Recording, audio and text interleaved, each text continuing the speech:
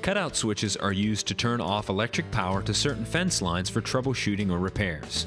Kencove offers 3 different models of cutout switches.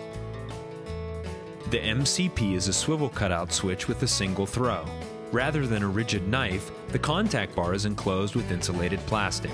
The pivot terminal is also spring-assisted, so it can be tightened or loosened to make the swivel operation tighter or looser. The MCP also utilizes wing nuts for wire hookups.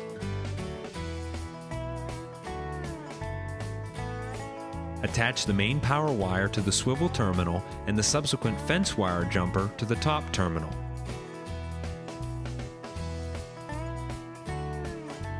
The MCP utilizes a stainless steel knife and contact points.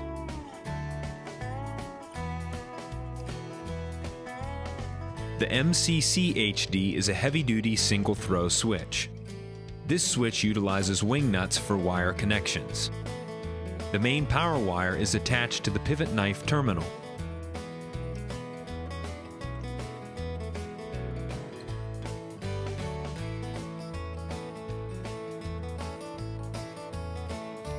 Simply bend a U-shape into the end of the wire, attach the wing nut bolt and tighten. Install the fence wire jumper to the other terminal in the same way. Open the pivot knife to turn off the fence and close it to energize the fence.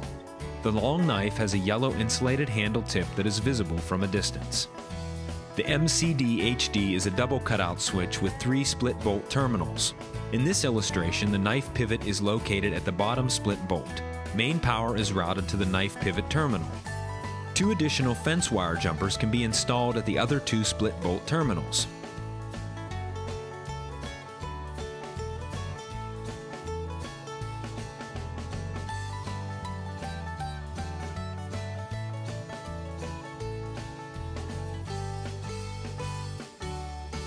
Upon closing the knife pivot, the other 2 fence lines will be energized. Open the switch and they will both be turned off.